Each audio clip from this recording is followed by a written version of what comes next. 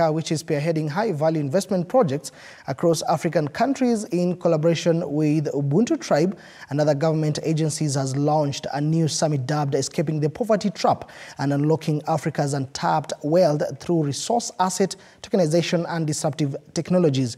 The summit serves as the convergence point for key stakeholders, entrepreneurs, global investors, fund managers, government allies, and financial experts. The summit focused on projected high growth in ecosystem, providing an exclusive platform for sharing insights, discussing opportunities, and fostering partnership within Kenya's vibrant business landscape. At 27% of GDP of this country, so of course we want to expand, and there's many opportunities for the youth, for all sorts of businesses and investments. The Nairobi County as well is open to work with all partners in all these sectors. We know that we are living in very difficult times. We understand that, and yes, some of the measures that we have made, for example, the issue of the housing levy, I know it was very heavily debated.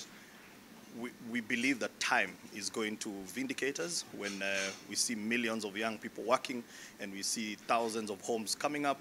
And those homes, by the way, it's not just a home. We are building new schools, we are building new clinics.